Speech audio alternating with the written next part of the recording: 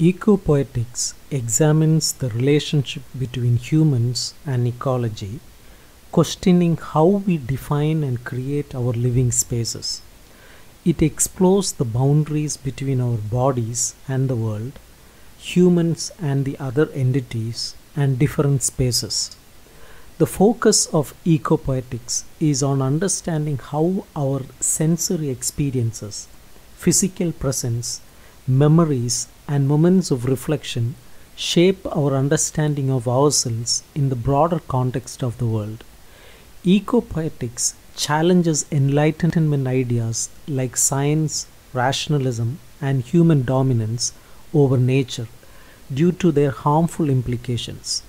It criticizes the encyclopedic knowledge deeply rooted in categorizations like classes and species, holding this epistemological fallacy responsible for contributing to the current ecological crisis. To address issues like unsustainable resource exploitation, global species reduction, and environmental degradation, a shift in perspective is necessary. Gregory Bateson argues that ecological changes stem from a flawed ideology that views species in opposition based on the mistaken belief that the unit of survival in the biotaxonomy is the individual family line. Bateson proposes a new perspective of organism plus environment, introducing different units or distinctions like gene in organism in environment, and ecosystem. This paradigm shift encourages conceptualizations of interaction and survival, embracing ideas, programs, and units within interconnected circuits of complexes of differences as advocated by Bateson. In the 20th century, scientific focus shifted to understanding knowledge at the genetic level. However, in the late 20th and 21st centuries, there is a shift towards recognizing the ecosystem as a more intricate unit of survival.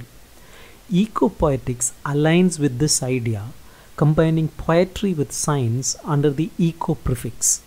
This integration sets ecopoetics apart from theoretical discussions, presenting a unique worldview that combines art and science in an innovative way. Jonathan Bate describes ecopoetics as exploring how a poem can be a creation of a dwelling place.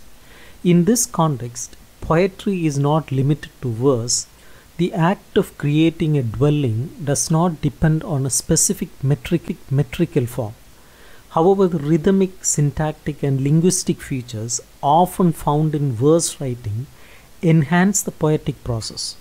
The making of verse is seen as language's direct connection to the dwelling place, responding to nature's rhythms. Ecopoetics should be seen as only as an extension of Romanticism. Instead of endorsing the romantic idea of reuniting mind and nature, Ecopoetics aims to place humans within the world.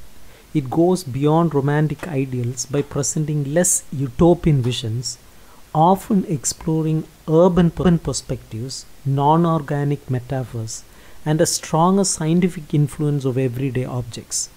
This approach challenges traditional ideas of nature poetry. Kate Soper warns against an uncritical ecological naturalism, seeing it as a form of social conservatism. Radical ecopoetics must navigate this assertion, recognizing the complexities and problems associated with romantic and aestheticized approaches to nature. Though left-wing ecologists may want to reclaim the romantic tradition for progressive purposes, it's a complex and problematic legacy due to dual nature of romantic sentiments expressing both reactionary and critical views of industrialism.